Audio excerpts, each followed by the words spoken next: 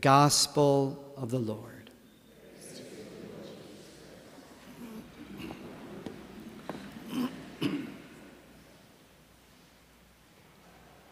This homily is the second installation of 6 homilies that Deacon John started last week to close out the National Eucharistic Revival. So we'll be going with this theme until about mid-July. And as we all know, the word revival literally means to come alive again. And what we're trying to do right now is, if you kind of picture like a campfire, the fire dies down and there's some embers that are there, and you get the bellows and you kind of put some air into it and all of a sudden the flames come up again. So that's what we're trying to do these 6 homilies. We know our love is there for Jesus and the Blessed Sacrament, but the idea is to reignite, re-inflame our hearts with this love for him and his wonderful Eucharistic presence. And so the first point of my homily is that very word, Eucharist. Eucharist sounds like a strange word. It's originally from the Greek. What it literally means is thanksgiving. So when you tell people that you're going to Mass or going to church, what the technical term of what we're doing is like we're going to celebrate Eucharist. We're going to celebrate Thanksgiving. And so in the second reading, St. Paul's letter to the Corinthians, he has a really curious phrase. He speaks about thanksgiving that overflows for the glory of God.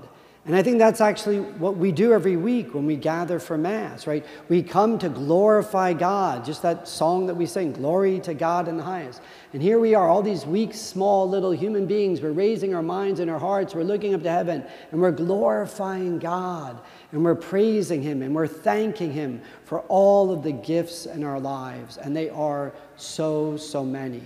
Why we come to church is to give thanks to God for all those things that perhaps we take for granted.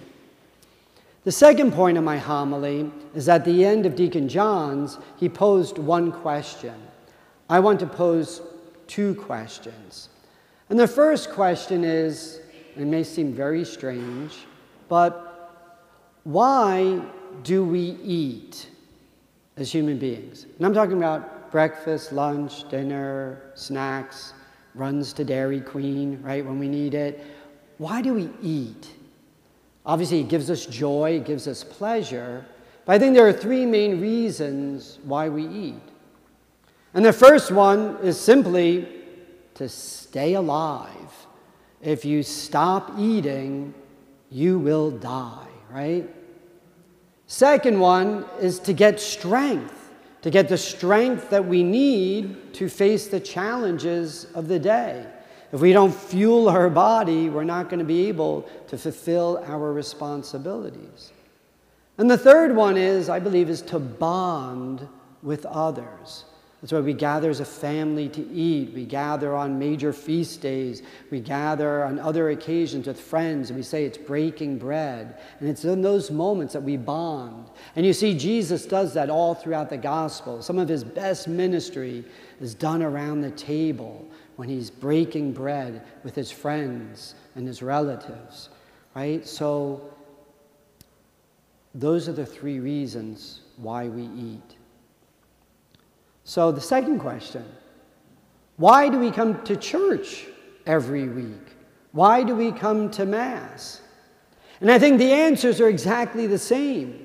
We come to Mass every week so that we can stay alive spiritually.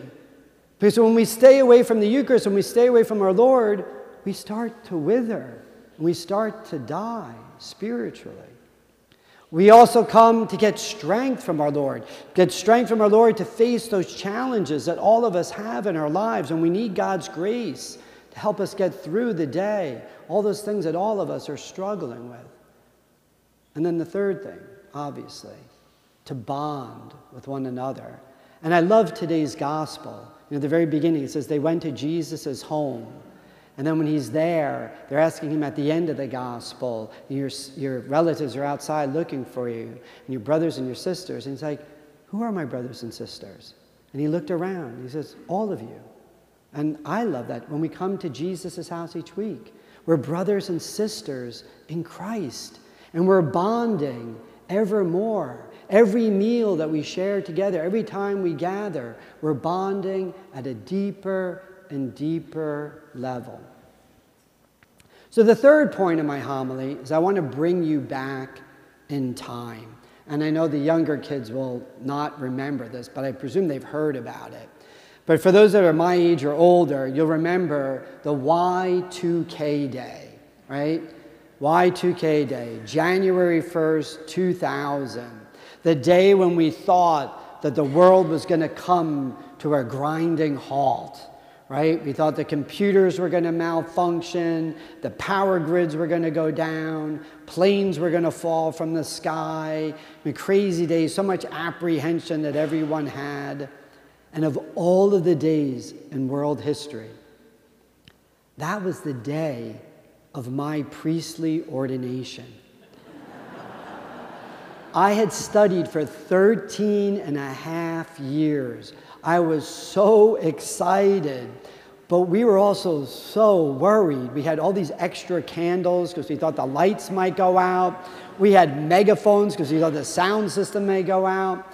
And my companions, there were 23 of us, we were the first priest to be ordained in this new third Christian millennium. So it was exciting, it was wonderful. When the Mass began, I was smiling and I was crying. And it was just a mixture of so many different emotions. And the cardinal who ordained us, it was just so powerful. And he put the oil all over our hands and consecrated us. And it was just in so much awe. And then the moment came to give communion, my first time giving communion as a priest. And I was so nervous, so excited. But I was like, I have God in my hand. I'm going to give God to another human being. And I was like trembling with joy and fear and above all, awe. How awesome that was. And now that I'm coming up on my 25th anniversary, you realize how easy it is to kind of lose that first fervor, right? I try so hard not to. I try to celebrate each Mass. I visit with my first one, but it's so easy. And it's like married couples, right? I have so many weddings that I'm doing these days. When you meet a couple for the first time and they're coming for the meeting, they're like holding hands and they're bouncing in and they sit down and it's like they can't sit any closer to each other when you're having that first meeting and they're like so excited and everything and you're trying to prepare them.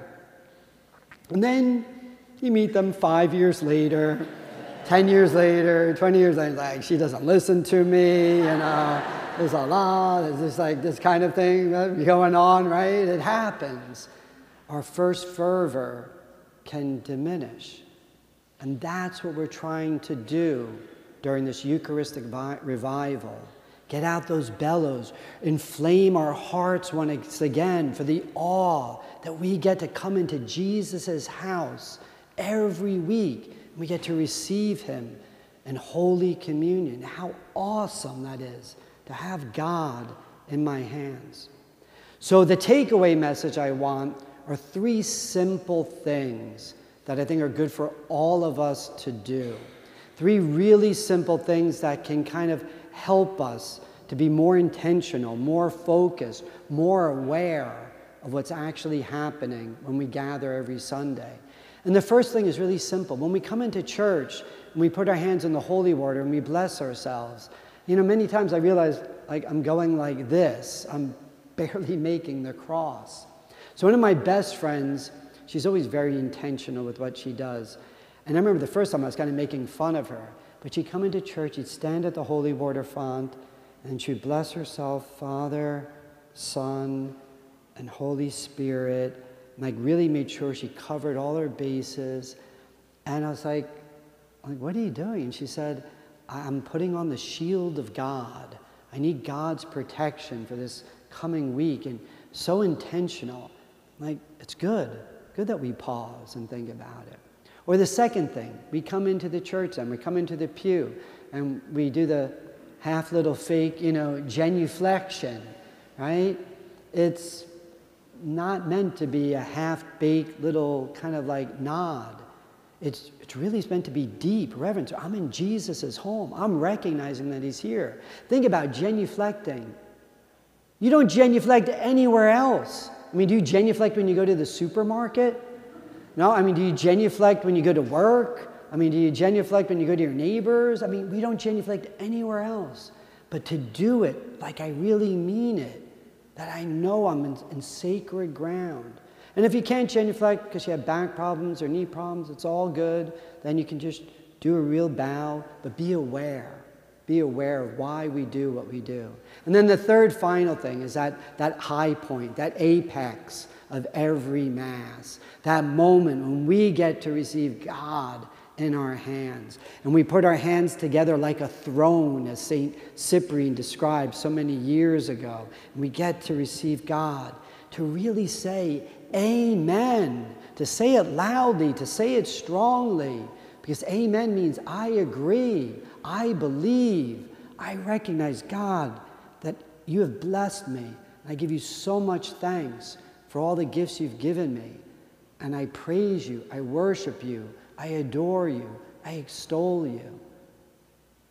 Because that's what happens week after week when we come into Jesus' house, that we bond ever stronger as brothers and sisters in Christ. In the name of the Father, and of the Son, and of the Holy Spirit. Amen.